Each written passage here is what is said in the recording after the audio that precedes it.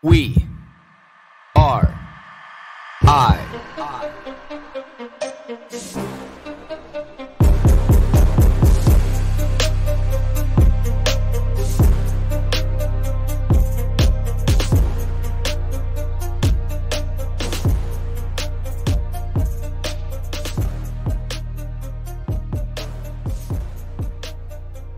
This morning I can't help but think of these two concepts that keep running through my mind. One of them is Jocko Willink, how he says, earn your sunrise. And I look outside this morning at, 5 o'clock, and I've been up since 3:45. And, I love this time of year because the sky is already starting to be able to lighten up. And that the day is slightly ahead of you. The birds are chirping, and so what I love about sleeping with the window open is that around 3:30 in the morning right now, when it's a nice warm day, or when it's going to be a nice warm day, those birds start chirping. And I love it. Love waking up that way. So you have Jocko Willink talking about, earning your sunrise. And then you have Dr. Jordan Peterson talking about, basically, and this is not verbatim, this is, like my take on it, is earning your right to be tired. Having enough to do in a day where you are authentically tired. So I was thinking about this last night, as I got my surprise phone call on Monday after on the previous Friday, which was the last Friday we just had, confirming that, our propagation is going to be finished, the next Friday, which is this coming up Friday, and we'll plant on Saturday. And then I get a call on Monday saying, hey, your propagation's finished. They're already hardened and everything. Hardening is when you take these little plants out of the greenhouse and you put them outside for a few days so they have a chance to acclimate to non-perfect conditions. Cold, hot, blah, blah, blah, blah, blah. Just allows the plant to be more vigorous when it gets into the field. But, so it threw me for a little bit of a loop. So things had to be expedited a little bit, and, a lot of phone calls had to be made to try to, get the wheels turning. And it just so happened to turn out that it couldn't, but, it brought up the priority of doing, some things. So yesterday, after getting up at 3:30 in the morning, and, one of the sponsors of the project saying, hey, you can come pick up these water tanks tonight if you want, but, nobody can help you. And I'm like, okay. I'm like, fair enough. He's like, we'll have a tractor ready for you. We'll have a truck ready for you. And we'll have a trailer ready for you. We'll have the tie downs ready for you. But if you need them tonight, nobody can help you. And he's like, we're booked the rest of the week. And I was like, fuck. Okay, fair enough. So then there's me, saying, okay, obviously I can't do this shit till 7:30 at night. And I'm like, fair enough. And I've never pulled off something like this before. However, I've done this in similar situations hundreds of times. So I'm banking on that knowledge and that expertise, knowing that I've never operated this piece of equipment before. And I've never really loaded something this big. Because these are 2,200 gallon tanks. 2 of them, and then one that's 1,000 gallons. These are big fucking tanks. And so I'm like, okay. And I know that I don't have the right equipment necessarily. Used properly, it can pull off the job, but not necessarily the best piece of equipment for it. So I'm like, okay. So I go down there and I get organized, and, it's 7:30, 7:45 at night. And, I'm doing a quick little search online about some, information that I need. And, I go back into this knowledge bank of these, assets that I've accumulated over all this time. And, so I get the forks underneath it, and these forks are about a third of the length of the entire diameter of this tank. So now I'm worried about puncturing holes in the bottom of this tank with these forks. There's no extensions for these forks. So I get this tie down to be able to, belly wrap this thing and tie it to the actual front end loader, and I'm trying to tie it up high so maybe I can, arch back a little bit, take some of the pressure off the toe end of the forks. I'm like, okay. But the problem is the back of this, bucket on this front end loader is not very high. So I have nothing high to attach you to keep this strap up. Even if somebody was on the opposite end holding for you, as you're tightening it down, it's naturally going to slip down the backside. So I'm like, okay, do your best. Not only that is I have to drive through a field that the last time somebody drove through it, it was muddy with the tractor. So now you have like these, 12-inch deep wheel wells that you're bouncing through. So you're bouncing through these because you have to drive down them parallel till you get to the truck and the trailer, and then you have to go across them horizontally.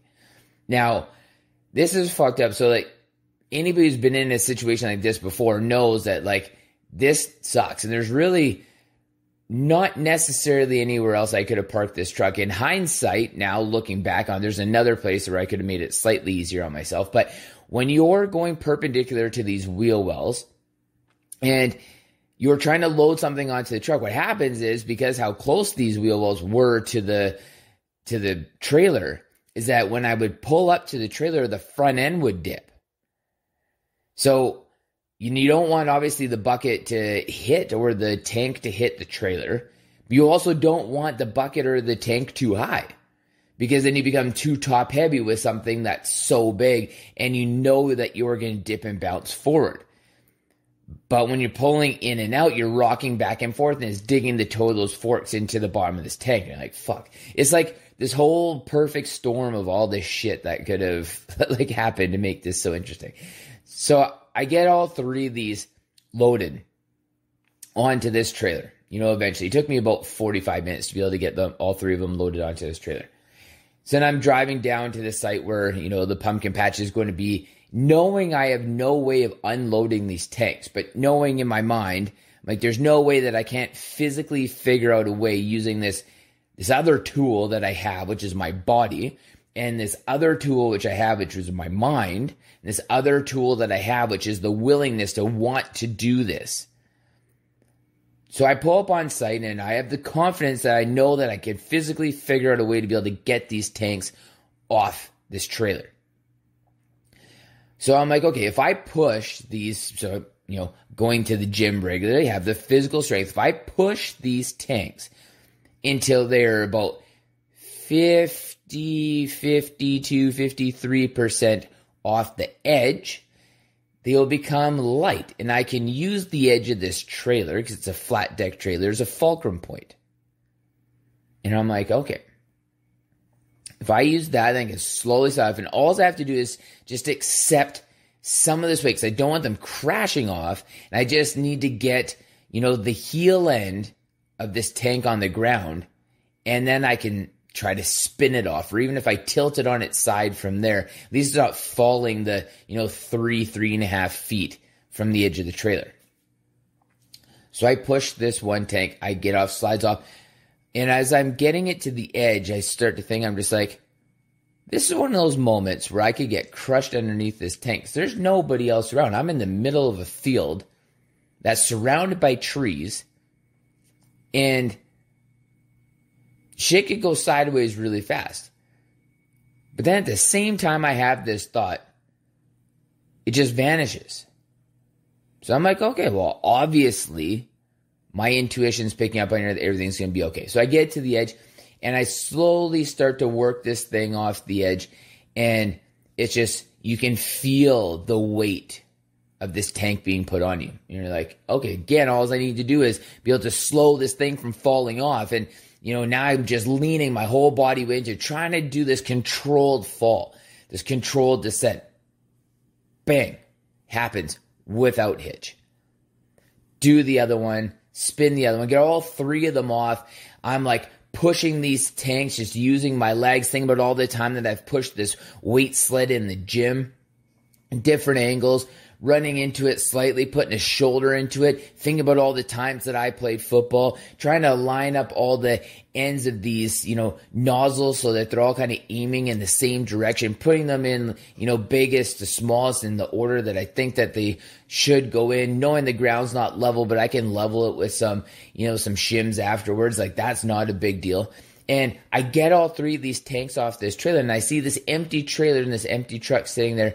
And I was like, I'm like, I wonder how many people would have been defeated knowing that they didn't have any way of getting those tanks off, that they would have just physically decided to remove them themselves. Like, I wonder how much, like, that would have been a barrier for most people. And again, as I'm getting all this coverage, I'm getting the gate back up. I'm driving back to the farm to drop off this truck, this trailer at the sponsor's house who donated these tanks. I'm getting back in my car, and I'm, backing up this trailer. It's a, 16-foot trailer, and I'm trying to turn this thing around in a truck that's like in this area that would be tough for most people to turn a car around in. I get all nicely nestled in there. I get the gate all closed. I'm driving back, and it's like 9:45 at night. And I was like, I'm like, interesting. Whereas I'm like, it wasn't that long ago that I woke up, and I'm like, maybe it was. Because I'm like, I feel really fucking good right now. I feel tired. I feel a little bagged. Like, obviously, I'm starting to hit that wall. But I'm like, okay, if it's 10:45, I'm like, I'm like, that's a lot of hours ago. A lot of hours. So I'm like, if I got up at 3:45, I'm like, that's like 20 hours ago. And I started thinking, I'm like, man, I really earned going to bed tonight. And then that's when that thought popped in my mind to Dr. Jordan Peterson. And I'm like, I've earned the right to go to sleep and have a good sleep tonight. And knowing that I'm going to get up at 3:45, 4 o'clock the next morning. So I got my first meeting at 6. But then I start to think about Jocko Willink talking about earning your sunrise. And I'm like, okay, well, I would never be able to earn this sleep and then earn the next sunrise if I didn't prioritize my nutrition. And I look back at what I ate that day. I had my breakfast, 8 pieces of bacon, 6 eggs, 4 or 5 tablespoons of coconut oil, a couple tablespoons of honey. Great. Had some chicken wings, like 12 chicken wings in the middle of the day. Definitely not the best. A little bit of barbecue sauce on about 4 of those. A little bit of sweet Thai chili sauce on a few of those, only because there was no other options and I was starving. And for dinner, I had about, 18 ounces, 16 ounces of steak. And a little bit of dark chocolate. That's what I ate. And I think, between that and sitting in the sauna, sitting in the ice bath, working out all the time. Like, this is what gives me these resources to be able to pull these things off. And this is what makes me happy. This is what I feel like the real, true human potential is for all of us. I don't think that anybody is extraordinary. Nobody. I don't think when it comes to figuring out and solving problems, whether that's physically, intellectually, spiritually, I think everybody's on the same level playing field. But it's how much you exercise those tools. It's how much you exercise those tools to give yourself the right to be able to, at the end of the day, like, I am fucking exhausted on all fronts. Not that you're just mentally exhausted because you sat in front of a computer all day. Not that you're just physically exhausted because you swung hammers all day. Not that you're just spiritually exhausted because you got into these situations that just didn't feel quite right to your soul. But when you have a combination of all those things in a day, you earn that right to be able to go to sleep. And you've given yourself the proper resources all day long to be able to do that. Environmental hormesis, hot and cold exposure, simply just used to being outside, creating those avenues, eating healthy, nutritious food off the land. Like, that just used to be a given because there was nothing else until, the last 60, 70 years. And then getting up the next day, happy, proud to be able to get up, or earning that sunrise, looking out outside right now and like, as much as I'm just connecting with these words and this podcast right now, it's like, I also can't wait to end it because I see how beautiful it is outside, and knowing that it's 5:15, it's like, I can't wait to go start that meeting at 6 because I did earn this day. And I got my 8-ounce steak that I'm ready to eat, right after this meeting, because I know I'm going to be hungry, because I'm hungry already. And right before I go eat my breakfast, around like 9:30, 10 o'clock this morning, probably 10 o'clock. But I can't wait.